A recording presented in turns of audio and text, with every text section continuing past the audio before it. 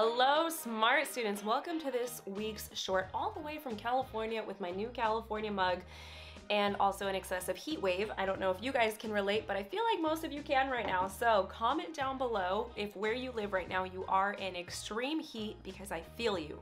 But anyways, the purpose for today's short is I want to talk about block quotes, not direct quotes. If you need help with direct quotes, check out this video here.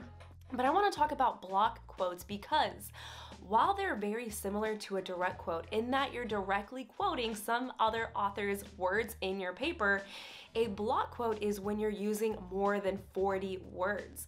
Because when you're using more than 40 words, this requires a significantly different formatting structure under APA 7th edition, hence why I'm making this video for you. So, other things you need to keep in mind when it comes to formatting a block quote is that it should begin on its own line, indented inward 1/2 inch. You don't want to put any of it in quotation. You know what? While me explaining this is nice, it's probably not that helpful. How about I do this alongside a real example? Come with me.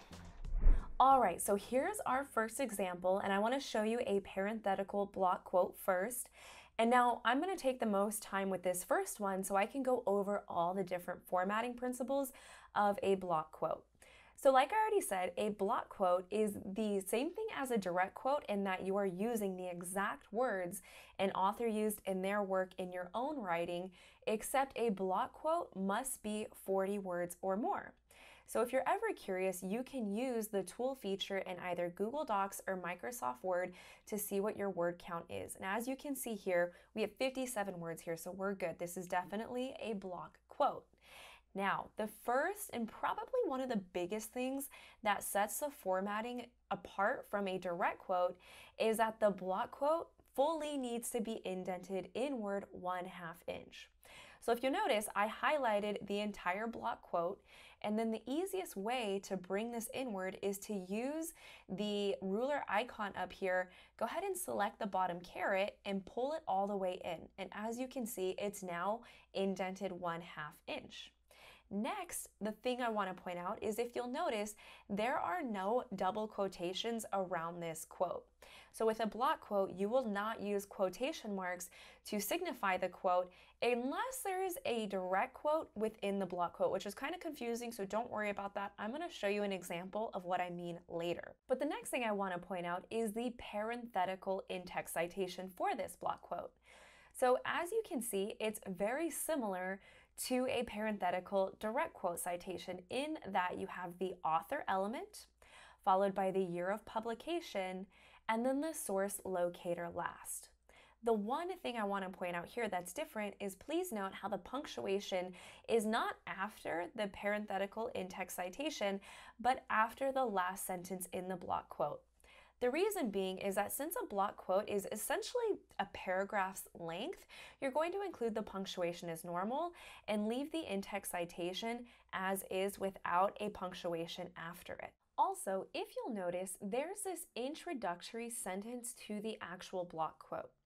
All block quotes will have this, whether it's a narrative or a parenthetical block quote formatting. You'll want to make sure to include a colon leading into the block quote like you see it is here. Now, one more thing that I would like to point out with a block quote is, let's say this block quote spans more than one paragraph. Well, what you would do is everything's going to be indented inward 1/2 inch like you see it is here. However, let's say this highlighted portion is a second paragraph. What you're going to do is hit enter one time and then the tab key one time as well, so that the paragraph is indented in another 1/2 inch, signifying that there's a second paragraph in this block quote. I'm going to say that that's definitely the less common scenario, but in case you run into it, that's how you would format it. Now let's go ahead and move on to the next example, which is how to format a block quote for a narrative in-text citation. So this block quote is already formatted, and I kind of just want to point out the different elements. So for a narrative block quote, the author element is worked into the narration of the sentence structure. So as you can see here, you have Flores, 2018, described how they address potential research bias and so on and so forth. And then afterwards, the actual block quote is included just like you saw before, where the entire block quote is indented inward 1/2 inch. And then if you'll note, the source locator is included at the end of the block quote like you see it is here. And again, I want to point out that the punctuation does not follow the source locator, but follows the last sentence in the block quote. Not too bad, right? Let's go ahead and move on to the final example. In this example, I simply wanted to show you what I meant by if the block quote contains a direct quote within it. So in other words, as you can see, this sentence right here is a direct quote, and that requires double quotations around it. However, the block quote itself is not a full direct quote and should not contain quotations around the entire block quote, like I said before. So this is another example of a parenthetical block quote. As you can see, the 3 elements are included at the end, enclosed in parentheses. Everything else remains the same. The entire paragraph is indented inward 1/2 inch. You have the introducing sentence here first, followed by a colon, and everything in the block quote is double spaced just like the rest of your paper. All right, well, I hope you found that example useful, helpful, whatever you want to call it, just hopefully not a waste of your time, because you actually learned something. And also, I hope that wherever you're at in the world that you stay cool this summer, you're having a good time. Again, comment down below. I love interacting with my Smart Student community. Speaking of community, if you haven't joined the Smart Student Facebook group community yet, please go do so. It's a great place to ask questions and get really good, quick responses from other fellow students and myself.